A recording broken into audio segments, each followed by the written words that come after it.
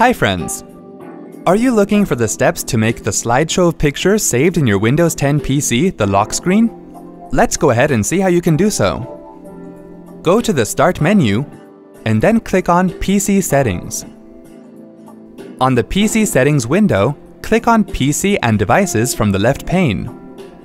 Make sure the lock screen option is selected on the PC and Devices screen. Scroll the lock screen settings page and then move the slider under the Play a Slideshow on the lock screen section to the On position. It will by default use the images saved in the Pictures folder on your computer.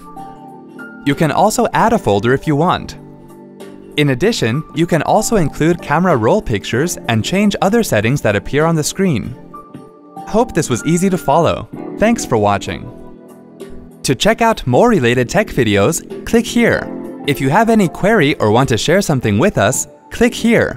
To get iYogi tech support, dial toll-free numbers. To stay empowered technically, subscribe to our channel.